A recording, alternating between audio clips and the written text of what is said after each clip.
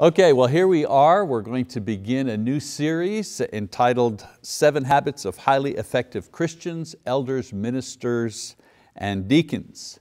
And this is the first in the 3 sessions, and it is entitled The 7 Habits of Highly Effective Christians.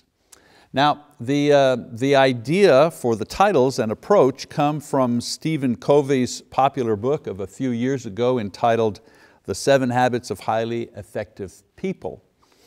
Now I'm going to talk a little bit about this book further on in the series, but suffice to say that Mr. Covey's research found that highly effective and thus successful people who made an impact in their various fields shared a specific set of character traits and habits which he analyzed and summarized into 7 categories. That's what his book was about. Well, I believe that the same case can be made for the church and those who play different roles in the church.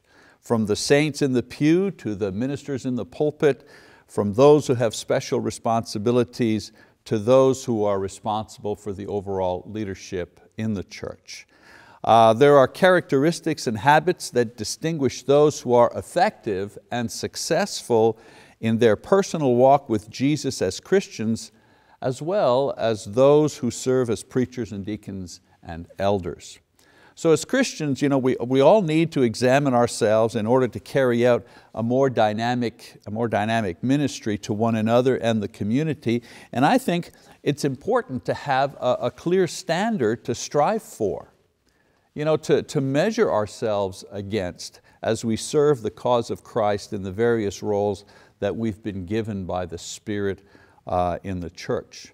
Now, before we get into the 7 habits of highly effective preachers, elders, so on and so forth, I want you to know that all of you have some of these habits developed to various degrees, and this is depending on your maturity, your knowledge, your commitment to Christ, so on and so forth.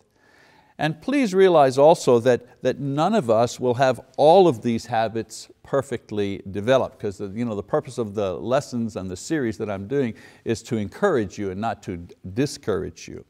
So what I'm giving you is the ideal to shoot for, the template to copy in your striving to grow as a Christian at every level of maturity and responsibility.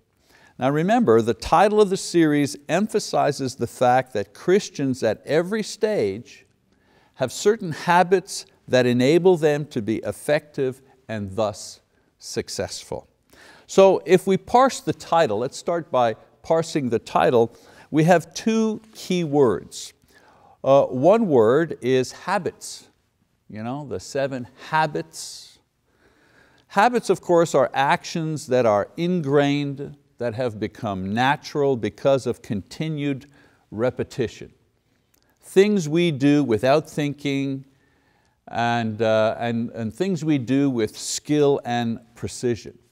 The other word in the title is 7 Habits of Highly Effective Christians, Elders, and so on. Effective. This word refers to the quality of our lives and the quality of our service. People can be Christians and they can serve as deacons or preachers or elders in name and in title, but to be effective as disciples of Jesus or effective as His ministers, elders, or deacons means that we produce fruit in our personal spiritual lives as well as in our particular ministries. A person can wear the title without actually being very effective. And so these lessons that I'll be sharing with you will describe the habits cultivated and ingrained in those who actually are effective as Christians and as Christian leaders, something I hope that all of you will begin to strive for from this day forward. All right, now we know that Christians don't just come out of the waters of baptism and immediately become effective as saints. We also know that through practice and discipline in the Holy Spirit, they cultivate habits that become a natural part of their lives and eventually enable them to become more and more effective as Christians in the service of the Lord and His church. You know, it's not an overnight thing. It takes time. These habits take time to cultivate in our spiritual lives. Now, there are many of these type of habits. You know, we could have had 20, we could have had 50, but I've chosen 7 common habits of highly effective Christians that I have read about in the scriptures themselves and that I have seen over the last 35 years of ministry. Things that I've seen in brothers and sisters who have had great success as disciples of Christ. So I want to share these with you, the 7 habits of effective Christians. That's the session we're going to do today. All right, we ready? Okay. Habit number 1. Highly effective Christians have the habit of reading and obeying God's word. The habit of reading and obeying God's word. Effective Christians are effective because their lives are powered by the word of God. They know what God says, and that knowledge empowers them to make right choices in a more consistent way. It helps them to resist temptation because they have God's word on their heart and on their minds. You know, when you know the right thing to do, it's a lot easier to do it. They're more able to stand up for right, more able to give right advice, to say the right thing at the right time because they know what right is. They can even quote it from God's word.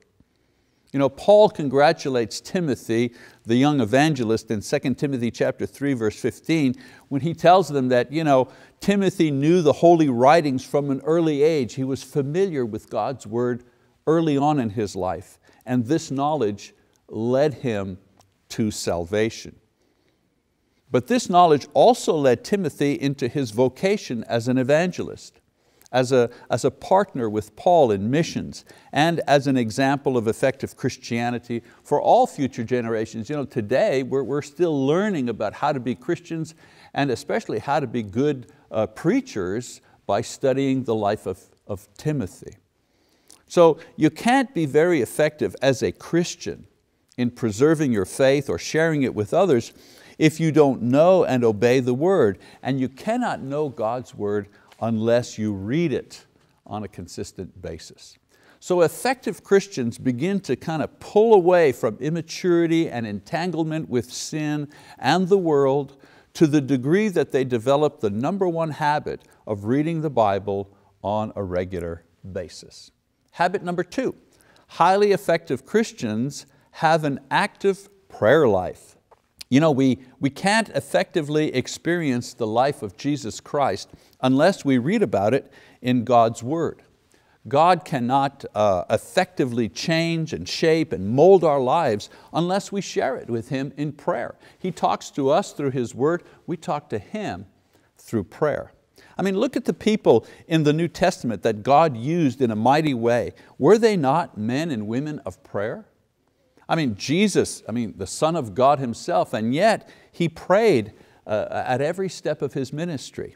John the Apostle was in prayer when he had the vision to write the book of Revelation. Paul the Apostle prayed constantly for direction in his ministry. Lydia was at a prayer meeting when she was converted.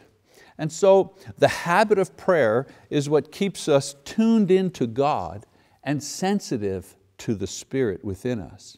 Without the habit of prayer, the noisy demands of the world and the impulses of our flesh are the only things that we can hear. The effective Christian succeeds in keeping the faith and growing in faith because he stays in touch with the Spirit and God through prayer. Habit number 3, the highly effective Christian has the habit of setting spiritual goals. You know, there's a saying in business, if you don't plan for success, then you're planning to fail. You know, whether it's a business or a school or a family or a sports team, everyone needs to plan ahead. I mean, what makes us think that it's any different for our spiritual lives? Effective Christianity requires that we set personal spiritual goals, and with prayer and personal commitment, we actually work towards these goals. There's no gold medalist at the Olympics who ever stood on a winner's podium without having made a decision to pursue a personal goal long before that day. There's no politician who ever won an election without setting this victory as part of his or her career strategy. So whether it's to be more faithful to services, or start helping out in some way, or a commitment to change a bad habit for a good habit, or perhaps doing a better job in what we've already been given to do, we don't become more effective as Christians unless we visualize a realistic goal and strategize a way of achieving it, and then commit ourselves to reaching it in a certain time frame with help from God through faith in Christ. Paul the apostle saw and heard Jesus. He could perform miracles. He established the church in the Roman Empire, but he was continually setting new goals for himself. He wanted to go east to Asia, or he wanted to evangelize Spain after he had been in Rome. And so he did these things, he set these goals in order to widen his vision for the future and keep his spiritual adrenaline pumping. You want to be energized spiritually, set some spiritual goals and start working towards them. All right, habit number 4, highly effective Christians cultivate the talents of others. I don't know where I would be without Jim Metter or Hemsey Brown or Charles Branch or Stafford North or Lewis Thompson, Edsel Hughes, just to name a few people that appeared in my spiritual life and development. These are all people who at one time or another in my Christian life helped me to grow spiritually.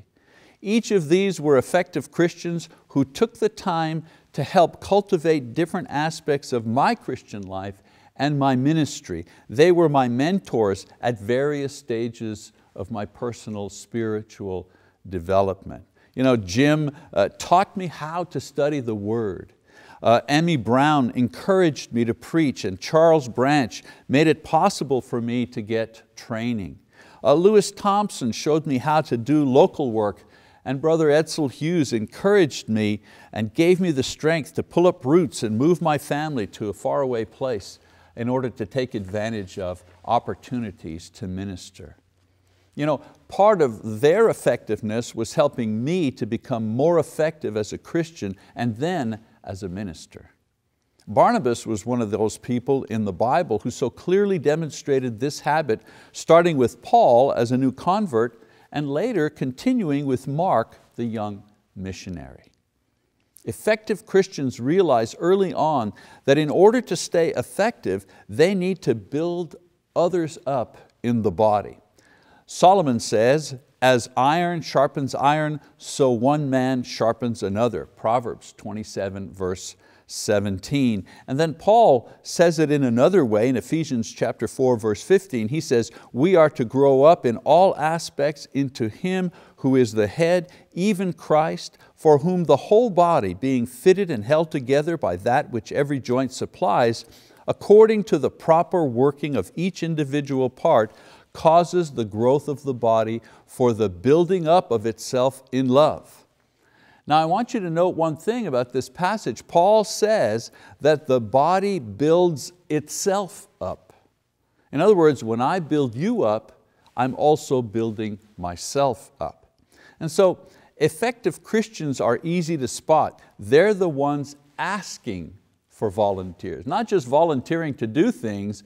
They're asking for volunteers. They're training other people. When there's somebody in your congregation that's searching for volunteers, organizing something to do on behalf of the church, that person is an effective Christian, building up others. All right, habit number 5, highly effective Christians take responsibility for souls.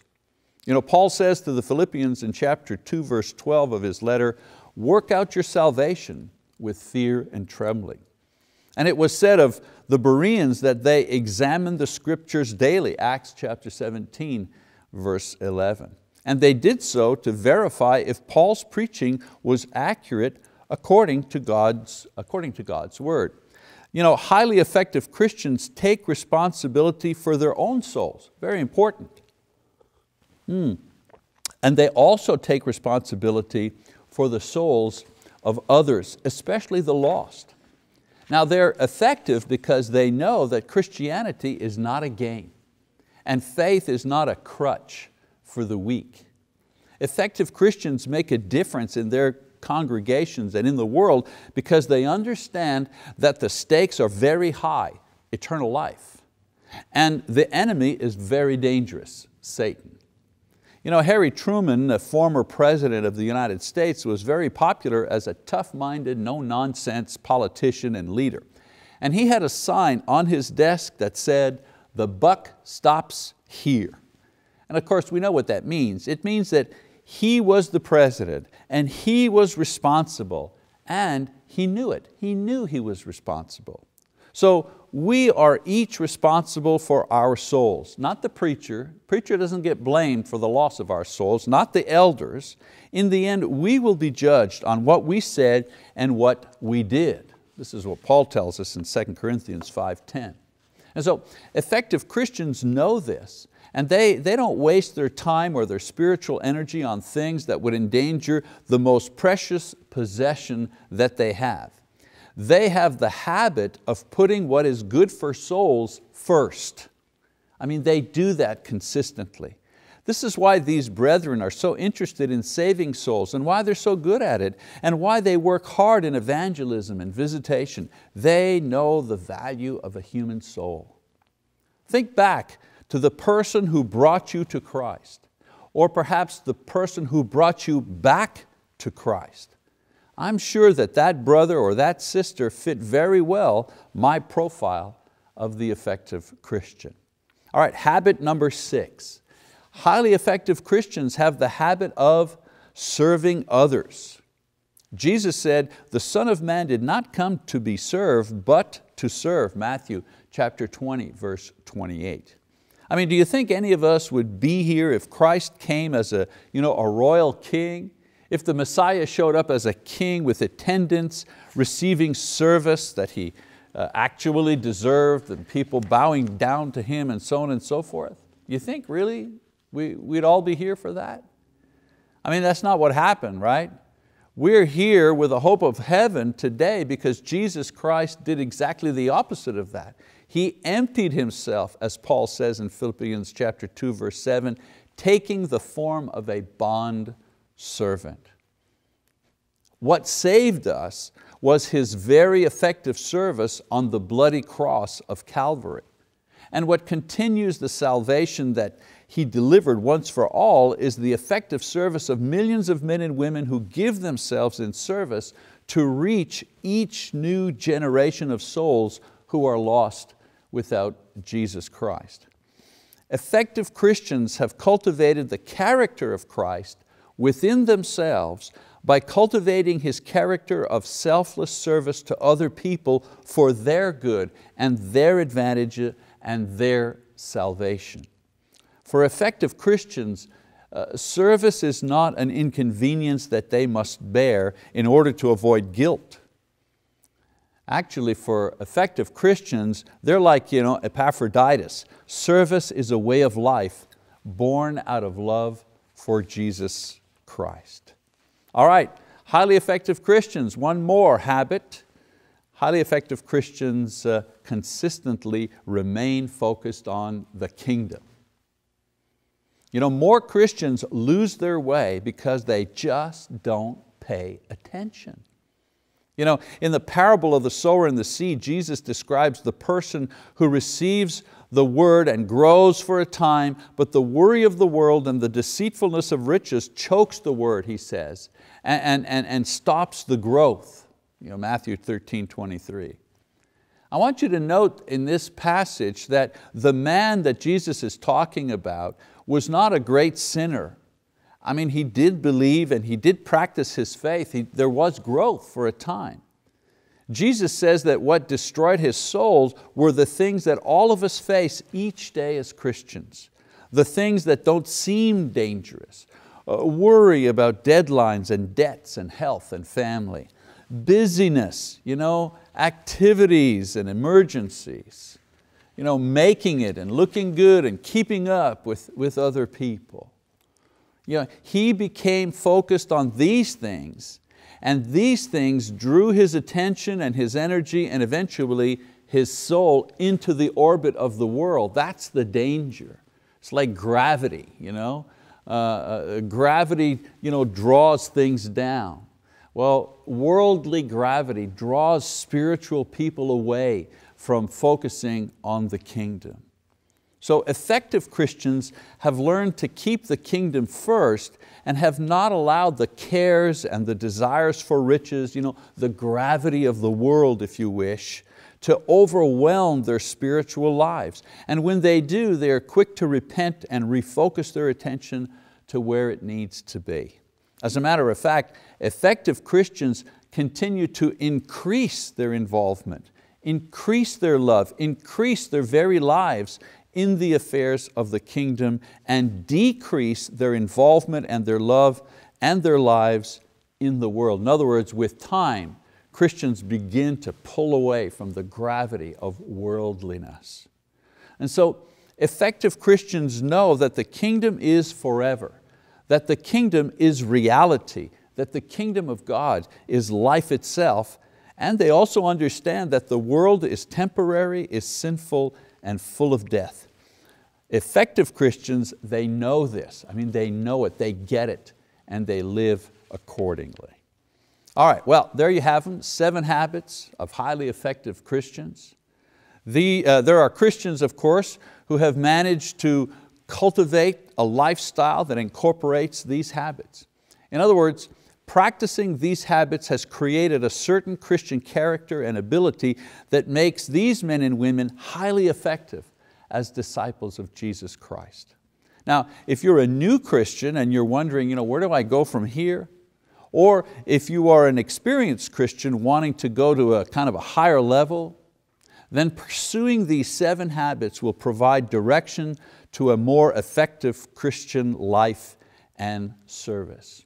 So once again, to become more effective as a Christian, you need to develop the habits of, first of all, reading your Bible regularly, praying to God on a daily basis, setting personal spiritual goals, cultivating your abilities and the abilities of others, taking responsibility for your soul and then the souls of the ones who are weak or lost, stepping up your rate and intensity of service, and finally, remaining focused on spiritual instead of worldly things. Of course, all of this is for those who want to become effective as Christians, as opposed to those who simply want to affect a Christian pose. There's a difference. Some people are just posing as Christians. We want everyone to become effective as Christians. Okay? Now, for some, there is no spiritual effectiveness possible because, well, there's no Spirit within them. They have not yet obeyed the Spirit's initial command to repent, to be baptized, in order to be forgiven for sin and wear the name and the person of Christ. And if you haven't done that, if you're listening to this and you haven't done that, that's the first step. You can't be effective as a Christian unless you become a Christian, and you become a Christian by confessing your faith in Christ, repenting of your sins, being immersed in the waters of baptism for forgiveness of sin and the reception of the Holy Spirit, and then beginning your walk, your development of those effective habits to be an effective Christians. For the brethren, of course, I hope that you'll see more clearly the narrow path before you in Christ that leads to effective, joyful, Spirit-filled living powered by the cultivation of these habits. And I pray that God bless you as you grow to become highly effective Christians. Okay, well that's session number 1 in the series. I'm going to pick it up again in session number 2, and we're going to look at highly effective preachers and elders. Thank you for your attention.